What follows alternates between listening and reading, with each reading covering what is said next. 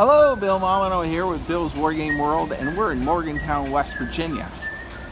And oh my God, it's Goober the Traveling Bear. And Goober is in Morgantown, West Virginia, and we're about to enter the Morgantown History Museum, which also, this is the hometown of none other than Don Knotts of Mayberry, Barney Fife.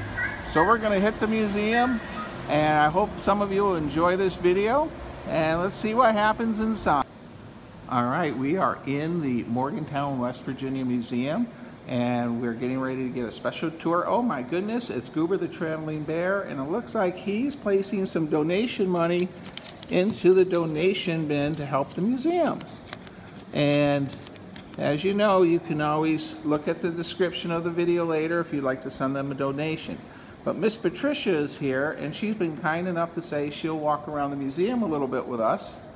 And I put Goober in here, in his Scoots carrying bag. There we go. All right, and I did not bring my big microphone, so hopefully we'll be good. This is the beginning of the museum, correct? Mm-hmm. And you were explaining to me the Native Americans were hunter-gatherers in this region. Mm-hmm. From 1000 to about 1690, and on a local farm, evidence of a village was found, and they let archaeologists study it, although it's not public. But one of the really amazing things they found were petroglyphs on flat stone. All right. You know, these are a stylized animal form, and if you look down here, this is a drawing of all the petroglyphs on the farm. Quite a few. Yeah, and they say these are animal footprints, you know, I mean, made to resemble deer footprints, and here's a big cat. And, you know, people in that situation who were hunter-gatherers were very grateful to animals, and they wanted to honor and show their gratitude to promote a good relationship with the animals, and that's what this carving is about. Okay. One of their interesting technologies was that they figured out that if they crushed up freshwater shells, we have some here, and kneaded them into the clay when they made pottery, it made the pottery tougher. It gave it kind of a tooth inside. All right. It tempered it, as they say. You have a lot here to see, and of course my videos are little snippets. I can't cover everything, no. But it's so nice because this brings awareness to other visitors that might be in town. Now, near here is the place where the original Mason-Dixon survey ended. Okay. And this painting was done by a local art teacher to help us imagine their survey party. Very nice. And they had a group of Native Americans with them, and they refused to go any further than core West Virginia. So that's where the survey ended. Okay. Lots of people tried to survey from the ocean out this far west, but because of the mountains and the huge trees and the swamps, they couldn't get the line right. But Mason and Dixon were astronomers as well as surveyors, so they used the stars to true their lines. Well, look at this room. It is. Now, my wife and I watch 1 or 2 episodes of Andy Griffith every night because we live in Baltimore and we need to get our minds away from the city. And so we know what this is, and Opie learned about it just the other day. Oh, but no. my viewers may not know what this is. What is this? This is a still. It's for distilling grain into whiskey. Into whiskey? Yes. Lots of different kinds of grain were grown here in the frontier days, but rye grew really well in a damper climate. And so rye whiskey was a very big business out here. And that's why you had the Whiskey Rebellion. You know, this is not a small deal. This was a big deal. And you can see here a flatboat full of whiskey going toward Pittsburgh. All right.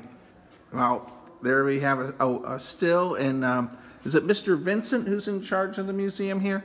He doesn't fire that up once in a while for the holidays, does he? Not while we're here. No.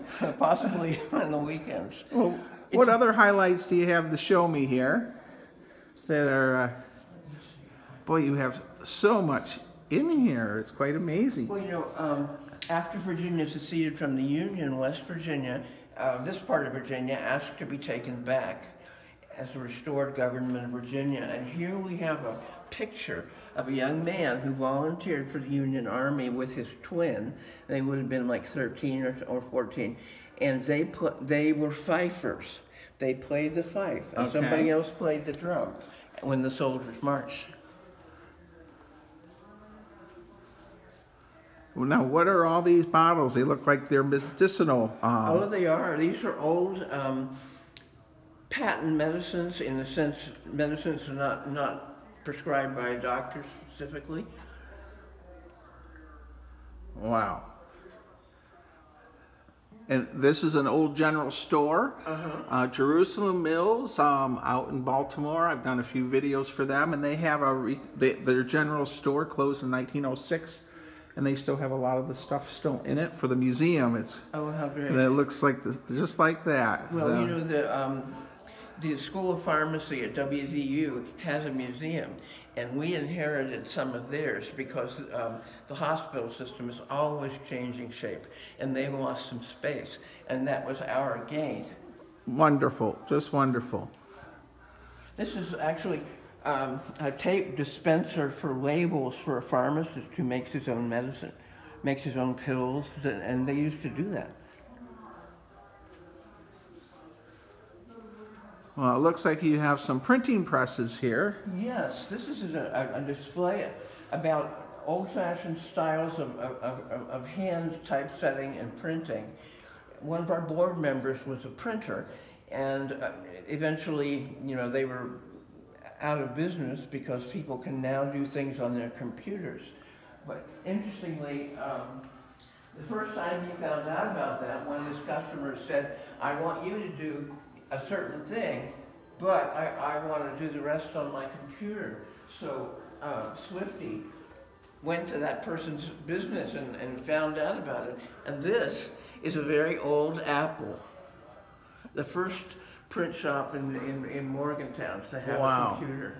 And look at that, they're sure different now, aren't they? Yes, they are. Somebody was asking me the other day, is that real? And I said, I'll tell you, it definitely is. I love this timeline of printing board you have back here. It's quite impressive.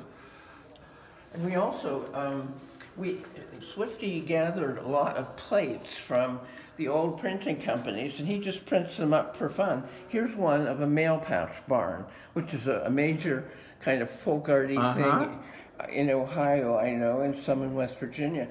Block Brothers Tobacco in Wheeling made hand-rolled stogies, but they were the first to give a name to their scrap, which was mail pouch chewing tobacco. Yeah, and they also were the first to get the idea to say, "I'll paint your barn if you let me paint a mail pouch sign." Well, that's a great piece of history. And here we have a section on coal mining, because coal mining has historically been a huge industry here. Now this is the canary in the coal mine. And if they die, it means there's gas in the mine. Is that correct, ma'am? Right, and actually many times they just pass out easily, and you can grab them and go and head for a hallway, sort of, that will have better air. Okay. Because they can smell carbon monoxide and that kind of thing, and people can't. But people will die from it. Okay. Because when you cut into rock, you release gas. And, you know, if you're outside, that's okay, but if you're in a mine, that's not okay. Now, I have a lot of viewers, because my channel primarily hits a lot of military stuff. This looks like a World War I exhibit. Yes, it is. And here are some handsome local men in their uniforms. And here are a whole lot of local men waiting to, they're draftees, and they're waiting to go. Okay, right from Morgantown, September 20th, 1919, is that right, or 17? 17. Yep. All right, well, continue on where you think I should hit? We, the Mon River, which, you know, has been deepened over time, had sternwheelers running on it. And here are a couple of them that are racing. Okay. It looks pretty wild, you know. The people. A lot of people on Yeah, it. they look like it's perfectly normal, but they're like running into each other at the finish line. Now this is one of my great idols of my, we're Don Knotts. Watch many YouTube channels, and we watch Mayberry at least 1 or 2 episodes a night. So, do you know anyone that was related to him here when he grew up? Nobody. Well, I do. I know some of his best friends. Neva Feck and her husband Don ran around with Don Knotts. They all lived in the Seneca neighborhood, which is named for the Seneca glass plant. And his mother ran a boarding house there, and she kept glass workers and college students. Okay. So he had a changing audience. And she definitely knew he would be a good actor, so she backed him all the way. Well, we just watched Ghost of Mr. Chicken just the other day, and so it's a high priority for us to visit the Don Knotts memorabilia that you have here. And, you know, he grew up without much money, but he really knew how to have fun. He learned to be a ventriloquist as a teenager. Yes. So he can make money at parties. And we saw on Biography Channel, he got so frustrated he threw the doll overboard, the ventriloquist dummy. That's exactly true. In the South Pacific, yes. His daughter was here a few years ago, and she was telling us that. And a woman came in one day and she said, my uncle ran the Metropolitan Theater in the 1930s, and it took him a long time to change the film. And Don would bring his dummy to the movie, and he would run up on stage and perform. Wow, that's just fantastic. And her uncle had to drag him off. And there's the reluctant astronaut. It's nice that you have all these, what are they, the posters for the movies that they'd have at the... Fortunate to have that. So I would like to scan a little bit here at the bottom before we go on to the next cases. A wonderful Mayberry jacket there. Well, I plan on going to Mount Airy later this month with Goober the Traveling Bear. We're going to go visit Andy Griffith's hometown. Well, you may very well meet Karen Knotts, his daughter. She's a librarian in California, but she's also a stand-up comedian. Oh, okay. All right. Well, we're moved away from the Don Knotts section, and where are we heading to next, Miss Patricia? To some gorgeous goblets, hand-cut crystal from the Seneca Glass Company. Now, is this glass company still in business? No, it isn't, unfortunately. It's been out for about 20 years now. Wow. These were, blown into a mold, but then a person cut all those designs. I'm going to try to get a close-up without a glare. Boy, they cut all that in hand. Yeah, and they used a wheel with crushed diamonds on it. Amazing. Yeah, it definitely. Now, Morgantown was greatly enriched by the recruiting of talented glassmakers from all over Europe, and that was in 1890. So Joachim Lindquist came from Sweden, and he went into the glass house, and Goldstrom, his son, was the chief cutter when these were made. Okay. And his brother Arnold was a blower. And these are design notebooks that Goldstrom kept. And also his Flint Glass Workers Union card. Very nice. And what do we have in this next display case? Well, many different Morgantown glass companies. These are of special interest. They're natural, free-blown, not blown in molds. And Jackie Kennedy chose them for the White House. Which one is the... All right, I see the White House logo on there. And very neat. neat. You see that graceful form? You can do that with a blowpipe, where you can do this with a blowpipe and a mold. All right. And she chose those in the 60s, and I read where a friend of hers said, Jackie liked luxury, but she loved a good deal. And she bragged to a friend that her West Virginia glass was just as beautiful as Baccarat. All right. Can I ask about this big house that's sitting here? Well, let me show you first the original house. Okay. I'm trying to get this so you can see it. Okay. This is a factory that did mill work. I mean, they made regular sized lumber, but they also made all kinds of fancy shaped wood. And see the car, you can get a sense of how big the factory is. Right. And on their roof was a full-size house to advertise what kind of a house you could build with their stuff. And eventually, well, this was used for parties and business meetings, but eventually it was taken down, and some of the employees built this model to remember it. Okay, very neat. Oh my gosh, Goober, you cannot go in the house. It's a museum exhibit. You gotta get back in the bag. Patricia, I'm sorry, he's being bad. Well, it's a beautiful house, and I don't blame you a bit. All right, where are we heading to next after our interruption with my stuffed bear? Well, this is a picture, and the photograph was taken by Lewis Hine, who is a campaigner against child labor in dangerous industries. And if you look closely, you can see the children working in the glass factory. Oh yeah, way in the back there. There's a little fellow working there, and one over here. Now, there's another connection there to West Virginia because Mike Owens, a glass worker in Wheeling, who was blacklisted after participating in a strike, invented a machine that could make bottles. And that's what children did mostly, is blow bottles. And so people in New York who were campaigning against child labor said, you know, we did everything, but Mike Owens' machine is what got the children out of the glass house. Okay. Well, where are we heading next? Along this wall or that wall over there? There's quite a bit to see here, everyone. So when you're in Morgantown, you have to visit. Okay, I'm going to pause and see. You could, for instance, look at this.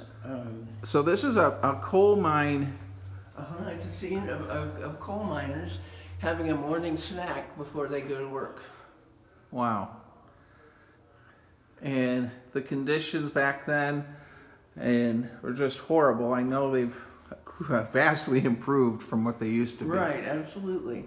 But you know, there are many people who take great pride in mastering those circumstances, and actually, you know, like to work in the mine. I know my father was a mining engineer, and that was his preferred. He said, I always felt safer underground than I did above. But then he was shy. Well, I'm going to have someone ask me, if I don't ask you, what are all these books sitting there? These big, huge red books? Well, and the big, huge, pretty books are city records. The top ones are police blotters, which is the daily journal of the police department. And these are tax records. The city needed a place to put these, and they're so beautiful that they said, would we like them? And of course, you can read them.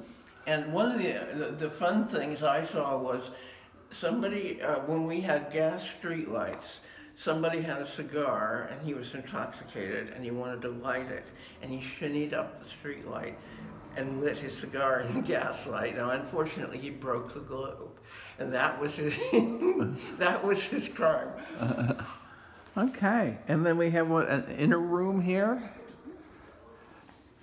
We have a special exhibit on 3 local waterways, the Monongahela River, the Cheat River, and Deckers Creek, which is just a few blocks away from the museum.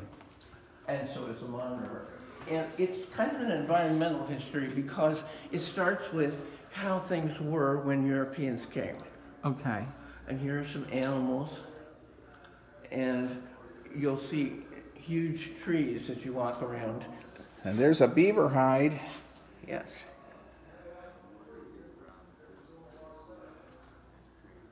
So did we have buffalo here? I see. We did. I didn't realize they came this far east. I thought they sort of stopped out in Ohio. So I learned something today at the Morgantown, West Virginia History Museum.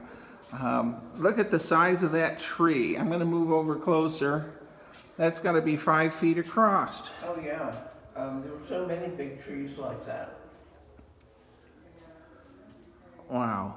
And say at the time of the Civil War, a lot of the state was not very much inhabited.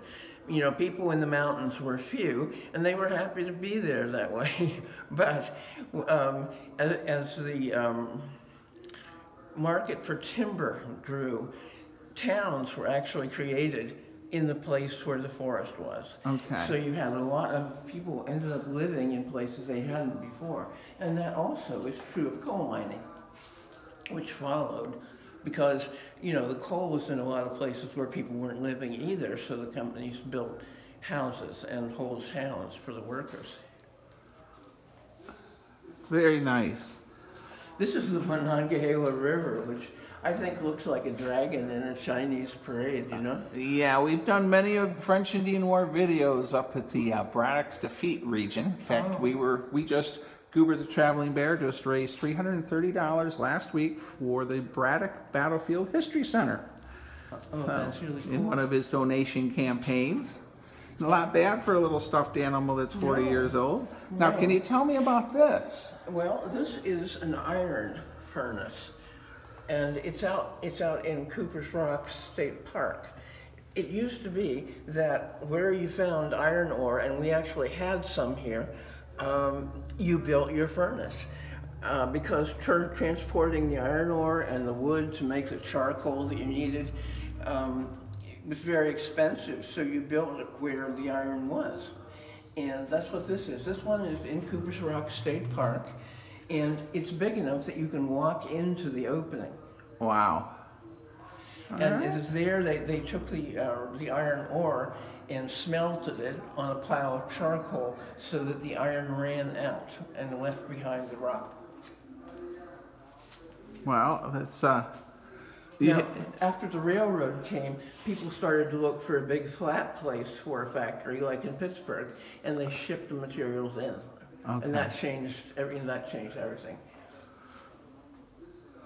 All right. Well, I guess we'll go over to your desk, and you're going to let me know when the museum is open. Okay. And here's a kind of remarkable thing. Some Christians feel that in order to be properly baptized, you need to be totally immersed in water.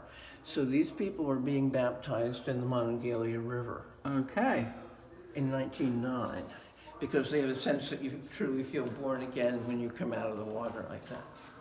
All right. Well, we're going to go over to the desk, and Miss Patricia is going to give us some information on when you can visit the museum.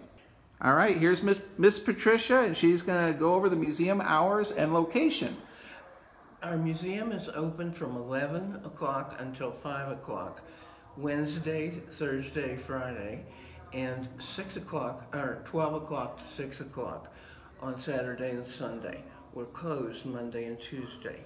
And we're located behind the Mon Arts Center, which is a big old building with gray stone and big pillars on High Street. And we are around the corner on Kirk Street.